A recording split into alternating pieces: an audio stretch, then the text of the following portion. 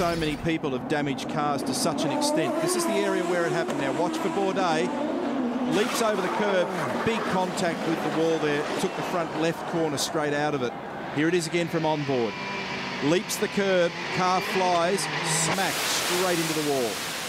Now, we lost time in practice earlier, you would have noticed, because of a crash, but in qualifying, you are guaranteed 20 minutes of running time. So, and just to make a small amendment to what you said there about his